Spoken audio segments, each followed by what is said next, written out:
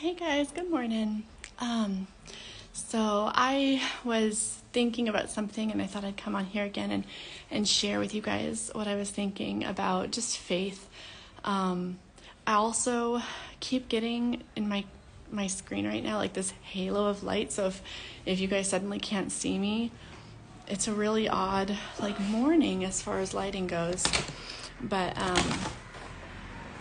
let me see if maybe I can go outside and get better. Get better or worse? Okay. But yeah, I just wanted to share something that was on my... Wow, that kind of... Yep, there goes the lighting. Okay, sorry. I'm not allowed to do this live today. But yeah, guys, so I was just thinking about something in my own life right now. I'm going back inside because the lighting is so bad. I can't sorry.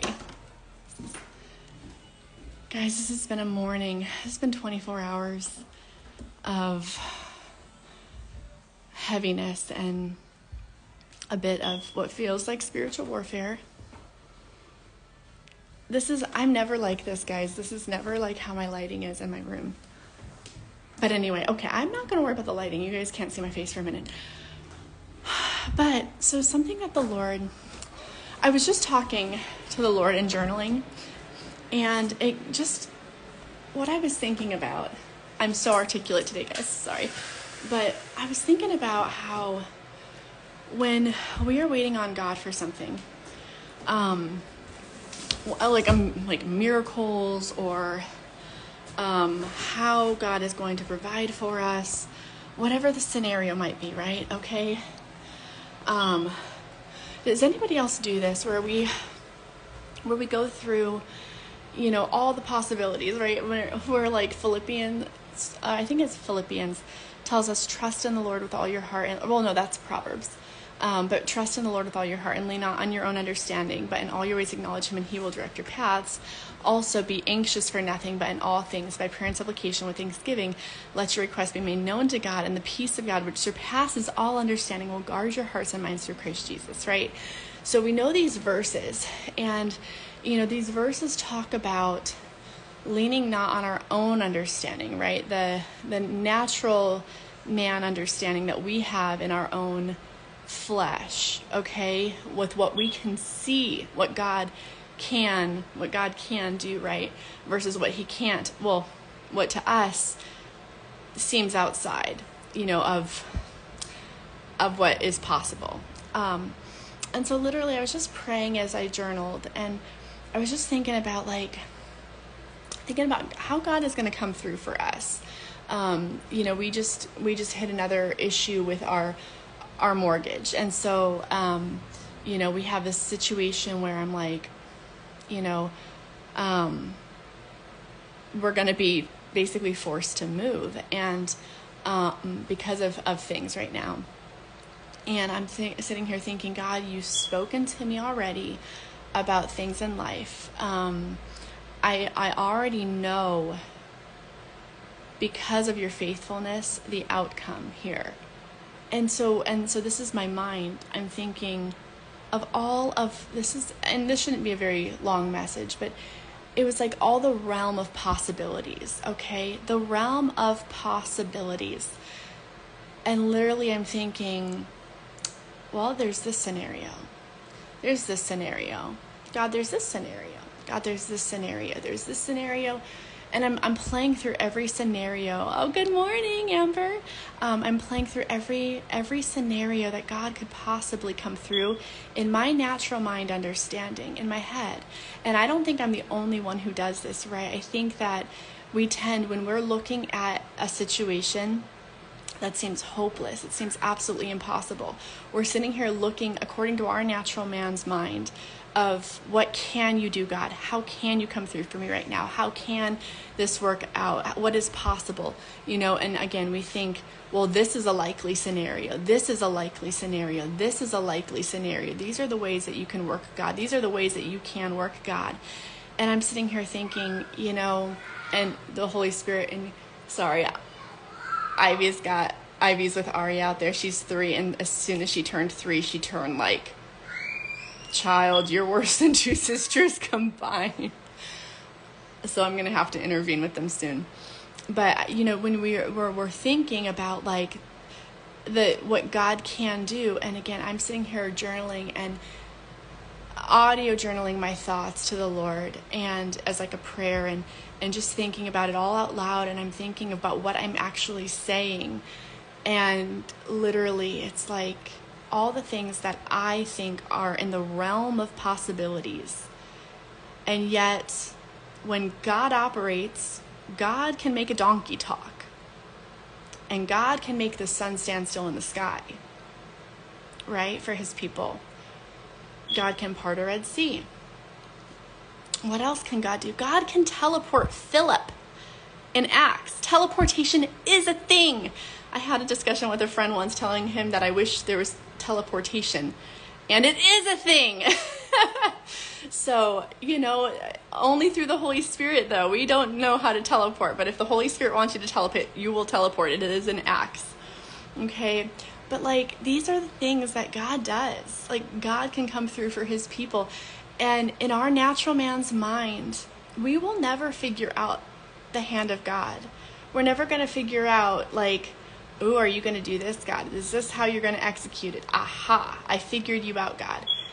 And then we're like, and it doesn't happen. And then when he works, though, when he actually does move, it is amazing. I remember when God brought me out of my mom and dad's house, like when God delivered me, I had been praying that God would take me out, that God would adopt me. From the time that I came to know the Lord when I was 12, almost 13. But, well, no, I think I just turned 12. It was like 12 and a half. It was 12 and a half. And I started praying. As soon as I had the Holy Spirit, I started praying that God would deliver me, that God would deliver me, that God would deliver me, because I was in an abusive home with an abusive mom. Even though a stepfather had passed away, she immediately got remarried. It was still an abusive home. And I prayed and I cried out to the Lord, and I met a godly Christian family within a year. And within a year from that, they knew me, they loved me, and God put me on their hearts to adopt me. My dad was nowhere in sight. My biological father was nowhere in sight. And my mom was like the last person on this earth that they would expect that would allow them to do such a thing as adopt me. But we were hard pressed on every side, guys. I was hard pressed on every side. They paid, literally, this family, they paid for us to live in hotels when we were evicted from our home. This is how bad it was. I had experienced bouts of homelessness when I was a kid, but we literally, this couple paid for us to stay in a hotel. I believe it was for 2 weeks. Hotels are expensive. They paid our way in a hotel for 2 weeks, and then my mom's like, I can't get a job. I've got all these kids. So they literally took us in their home for a month, like my brothers and sisters and I, for the month of June when I was like 14. And then after that, my mom still complained that she couldn't find a job. So again, 2 more weeks in a hotel. And I tell you what, I was praying fervently that God would do it. And I had found out that my parents were moving to Tucson from Mesa, Arizona. And and my parents, they discovered also that I was going to be going with my biological parents to Tucson, which was a 3-hour drive. And they're like, Jen can't do this. She's not going to survive. She's going to end up like her mama if she does that, And my mom was a prostitute, and things were not good.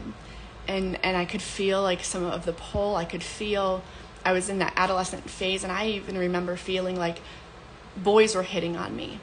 Boys started hitting on me, and I was young and I was impressionable. But I prayed that God would deliver me. And when he delivered me, one day, it took him 1 day to bring about my deliverance. It was so fast. Literally, court documents, things that would have taken weeks or months. God opened that door for me in a single day. God opened my mom's heart, and she said yes to me being adopted within 30 minutes of them offering to take me.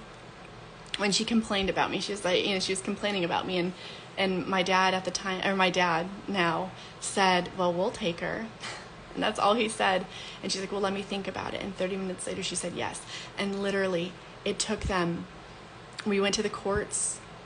I was 14 years old. It was a week before I turned 15. And I agreed to it. My mother agreed to it.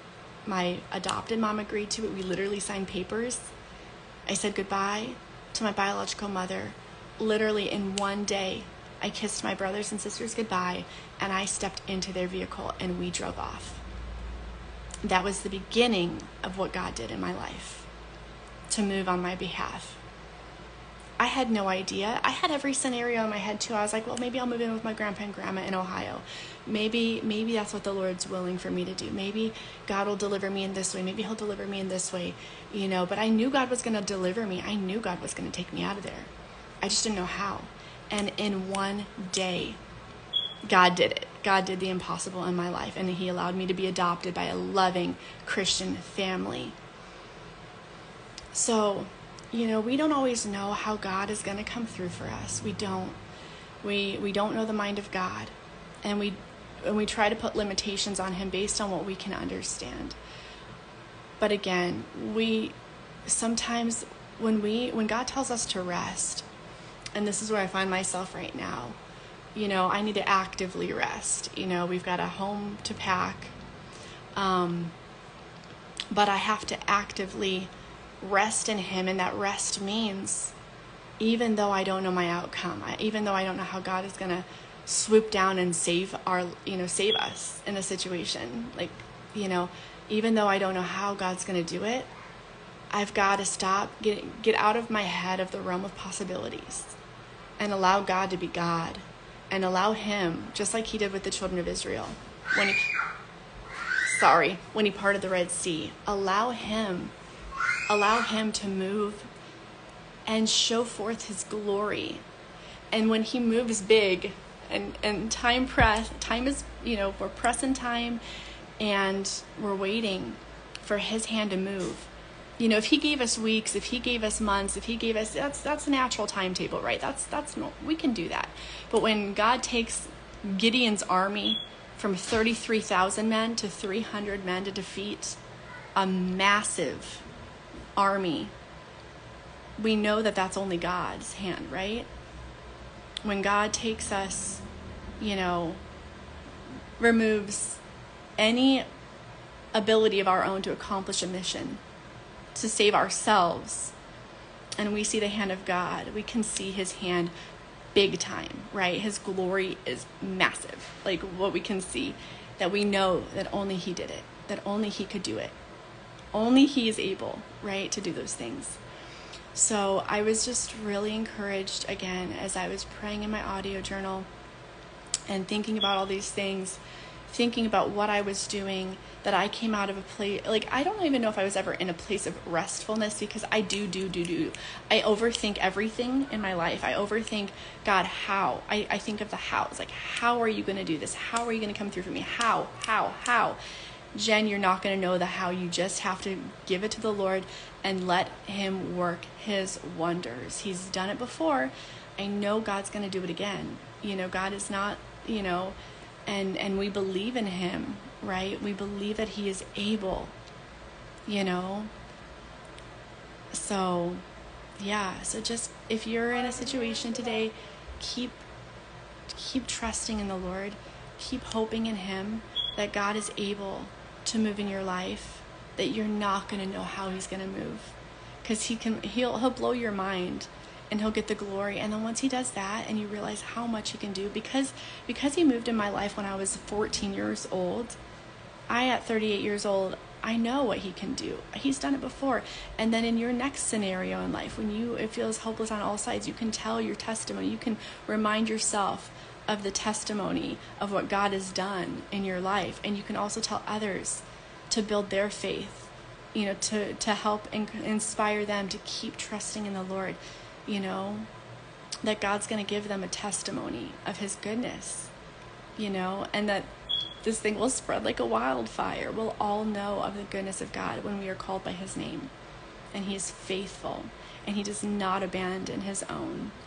He delivers us. It's amazing. Also in Leviticus, I finally got to I finished Leviticus. Woot, woot. And and so, but in the very end of this, I was reading about Jubilee, the year of Jubilee. And how God releases those things that are bound. If his own, like, the slaves are set free in the year of Jubilee. I will be right there, Aria. But like how things are set free, and it's just such a beautiful thing. Such a beautiful thing how God does that, and how God honors his people, and how God chastens his people. Hi, Aria. But so my kids are calling me, and I told them I would make them pancakes, so I'm going to fulfill my oath and obligation. So anyway, thanks for joining me, Amber. And I hope you guys all have a really blessed day. Lord, give increased faith. Help us to stand firm in you in this crazy, chaotic world that we live in. Help us not to lean on our own understanding, but to trust in you, in your power, God, that you can do all things, Lord Jesus. And we love you, God. We thank you in Jesus' name. Amen. All right. Bye.